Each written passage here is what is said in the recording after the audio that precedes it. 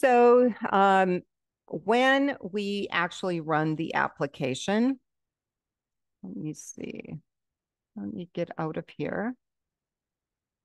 When we run this application, some of the text that is displayed by default is not ideal. And we can control how things display. So you see how release data is smashed together? Anytime you don't like how text displays, you can change it. But that does involve modifying your class. And the class contains the model. So we can change the appearance, or we can actually change the column in the table itself. Okay, and so we are actually going to be doing both.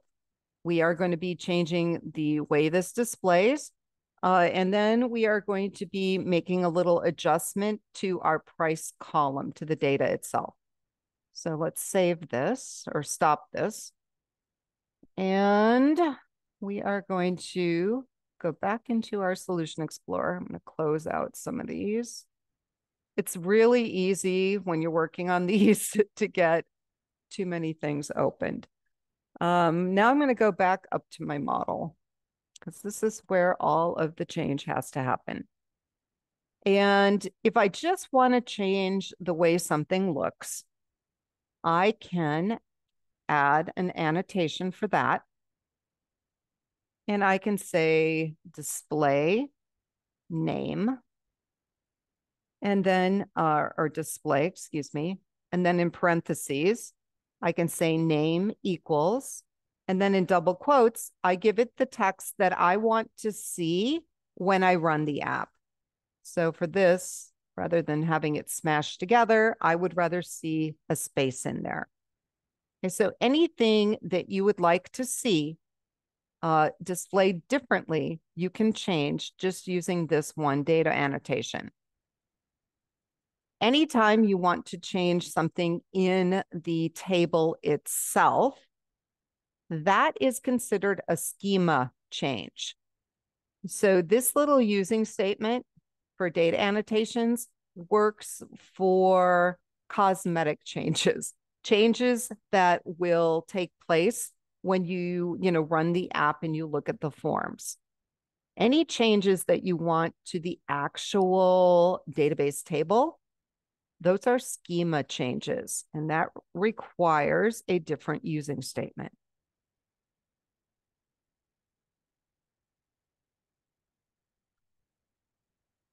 And this is still data annotations, but at the end we do .schema.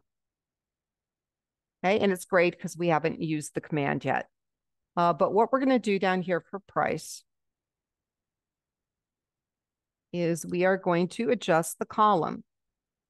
Okay, and so we are going to say type name equals, and we want a decimal, and the size should be 18 and 2. So this is going to make a change to the actual table itself. Let me save this. And if we look, it is 18.2, but we are just going to solidify that. If we wanted to change the name, we could do that as well. But that requires a little different command. But for right now, we are just going to kind of force the 2 decimals. So what we end up having to do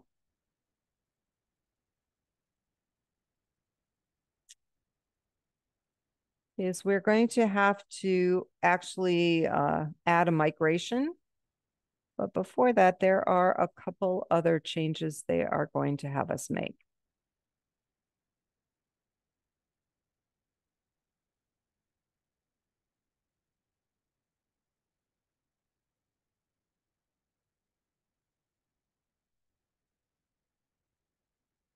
The things they want us to look at. All right, so they'd like us to take a look here at our index page. And these little links, these are creating some links at the bottom of the page. And that's what they want us to look at. So this is a tag helper. And this is a link to get us to the edit, the details, and the delete pages. Right? And all of these edit, details, delete require the item ID in order to display the data. So you can see that ASP route ID and it's got at item.id. This is passing that item ID to the edit, the details, and the delete. And they have to have that in order to complete their task.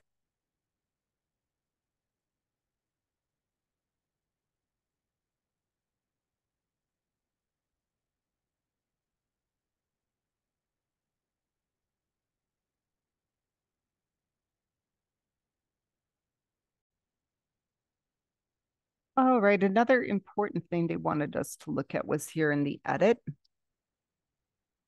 and in the code behind. Okay, so for the edit, again, the top part is what we've already looked at. It's creating our context for the database. Here we've got a movie object and we've got the bind property. So all of the entries in the form are going to be bound to our movie class. And here is where it is expecting the ID to come in. Again, it's checking to see if it's null, in which case it can't really return anything. And here is where it is looking for that specific ID. If it can't find it, we get an error. And if it does find it, then it's going to take the data, fill it in, and return the page. Then down here, when they have filled in the edit page and they've made a change and they submit, that's when it comes through this post method. And first, it makes sure there's not errors. As long as there's not errors, then it is changing the entity state. It is changing this row to indicate that it has been modified. Okay, that is something Entity Framework is doing. And then it does a try catch. So it's going to try to save the changes. And if it can't, it's basically going to get a concurrency exception. Now, what that means is that if you are trying to change data, like a row, that somebody else is already changing, like two people are viewing the exact same data and trying to change it at the same time, okay? That is when you get this kind of an error. Okay, and so basically you've got an await here. So it should wait until that record is available. However, if somebody went and deleted it, then it would never be available, right? And so that is when you're checking here, doesn't the movie exist? And then it would be not found. Otherwise, if it does, if there's some other kind of issue, it's just going to throw an error. Okay. But I mean, typically, if you are running something and you are, displaying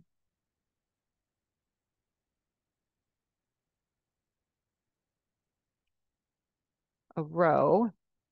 Now, it did pick up release date. I'll just mention this because any kind of cosmetic change, it picks up immediately.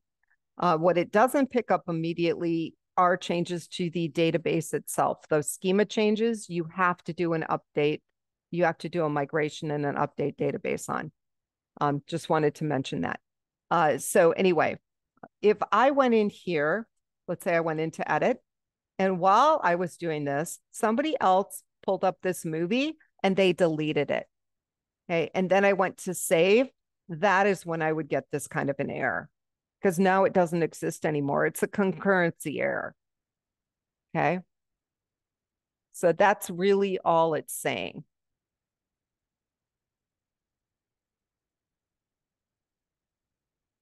Okay. And I think you guys, we've talked about how the binding works already.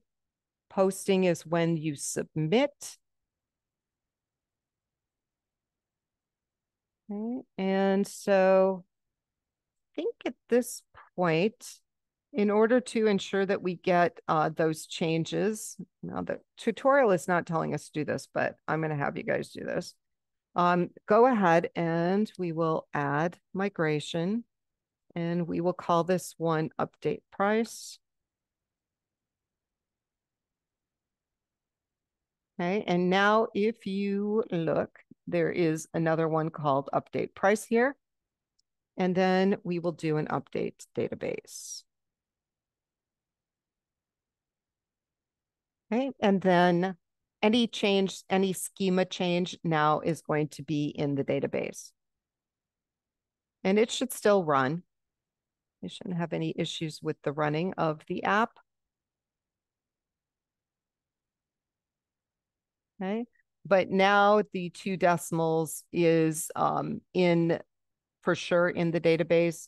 And that means that everywhere that we look at the price, it should be okay.